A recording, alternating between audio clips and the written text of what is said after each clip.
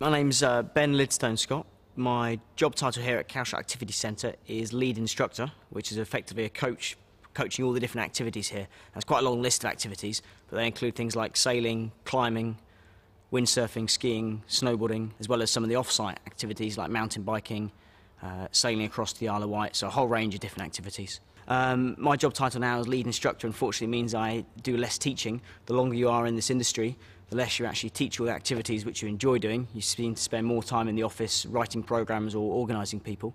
When I first started here about 3.5 years ago, I did do a lot of teaching, so it's quite rewarding when you've got a group for the whole week and you manage to get 4 or 5 of them to the top of the climbing wall.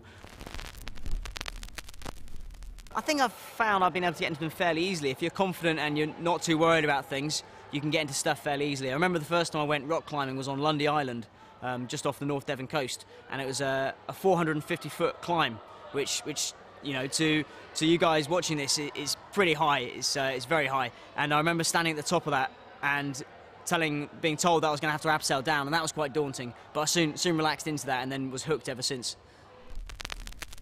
I think it helps if you're confident in the activities you teach.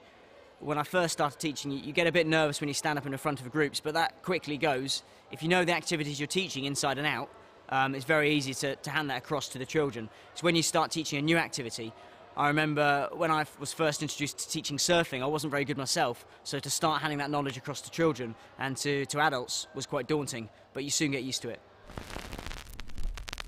Success is an interesting one. I think for me, at the moment, success is when I get my group at the beginning of the week, and at the end of the week they turn around and say they've had a fantastic time, and you can actually see some changes in their whole team throughout the week. That's success.